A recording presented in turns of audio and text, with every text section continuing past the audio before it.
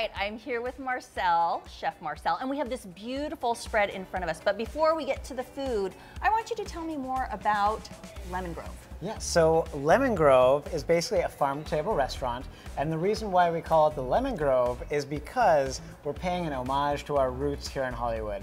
This whole area of Hollywood used to be citrus groves before it became the concrete jungle as we know it today, and the entertainment powerhouse, if you will. Well, how would you describe your preferred cooking style, the menus that you create here? So the thing that really made me want to become a chef was my travels throughout the world. And so as I was traveling through Spain, Italy, Greece, Japan, you name it, I kind of just became blown away with the cultures and also the cuisine. So for me, California, Los Angeles, we're just one big, huge melting pot. I mean, we have a Koreatown, we have a Japantown, we have, we might as well have a little Italy. And I love drawing inspiration from those cultures, right? So our tuna tartare is, very Japanese, inspired. Mm-hmm. The salmon is just focused in on all of the bounty of California vegetables.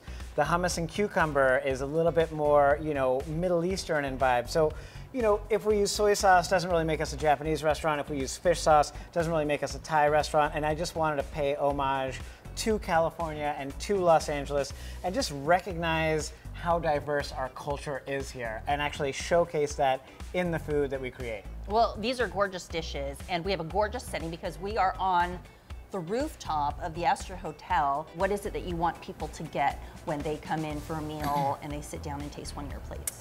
So yeah, I mean, the vibe of the Lemon Grove is it's the epitome of California dining. I mean, we have this gorgeous outdoor dining room. You're surrounded by lemon groves, kumquat trees, herb gardens, cactus, succulents, flowers, rocks. Yeah, I mean, we've had, all the A-list celebrities Very in here. Nice.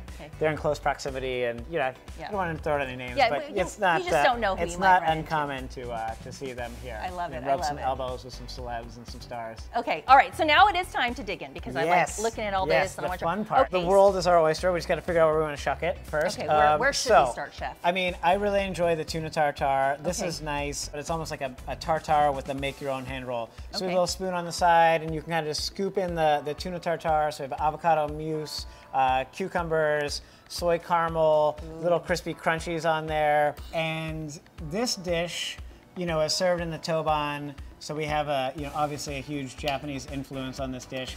I spent a lot of time in Tokyo and Japan in general, and did a series of pop-ups over there, and it actually inspired my cuisine substantially. Speaking of tuna and fish and stuff like that, I actually used to be a commercial salmon fisherman in Alaska. Who knew? So I am a big fan of salmon. Mm-hmm. This is actually a wild salmon here. I can give you a little portion of this one, a little dab.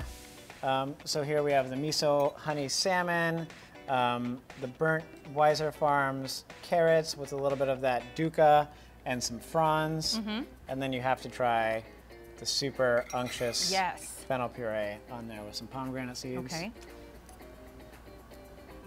Oh yeah, a lot of different flavors in that one. That's good. Yeah, and the fennel gives you a nice little sort of like anise flavor, which complements the carrots and the miso honey.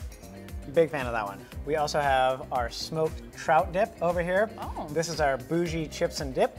So we have a smoked trout, a little bit of roe on top. We make an egg yolk jam that goes right on top there. That's kind of like the yellow on top.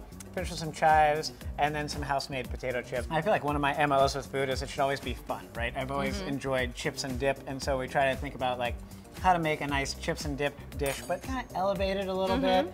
But at the same time, smoked trout dip is like something I grew up eating, something that gives me nostalgia. And then we just elevate it with the egg yolk jam and the roe and everything on there.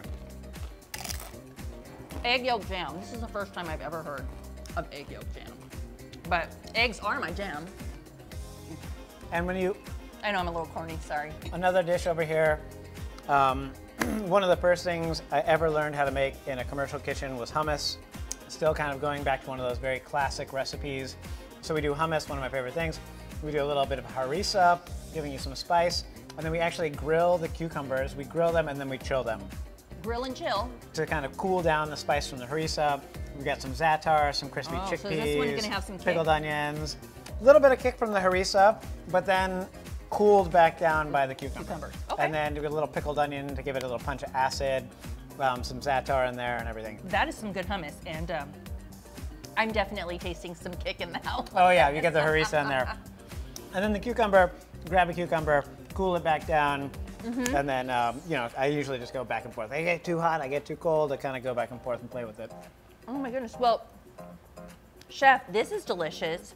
I want to thank you so much for sharing absolutely. a little bit of lemon grow with us. Yes, and, of course. Thank you so much for coming. Thank you for being delicious. here. Yeah. Now I'm going to go sit outside and just take in the view. Enjoy the veranda. Yeah. Thank you. You got it.